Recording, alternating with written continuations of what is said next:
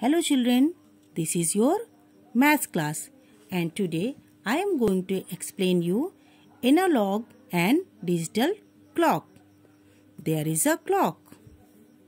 Look at the face of the clock. It has numbers from 1 to 12. The clock has two hands. We call it an analog clock. A clock or watch is called analog if it has moving hands and hours marked from 1 to 12 to show the time. There is another clock. Look at the face of the clock. Time is indicated by digits rather than hands. We call it a digital clock. A clock or watch is called digital if it displays time digitally. That is used numbers, not hands.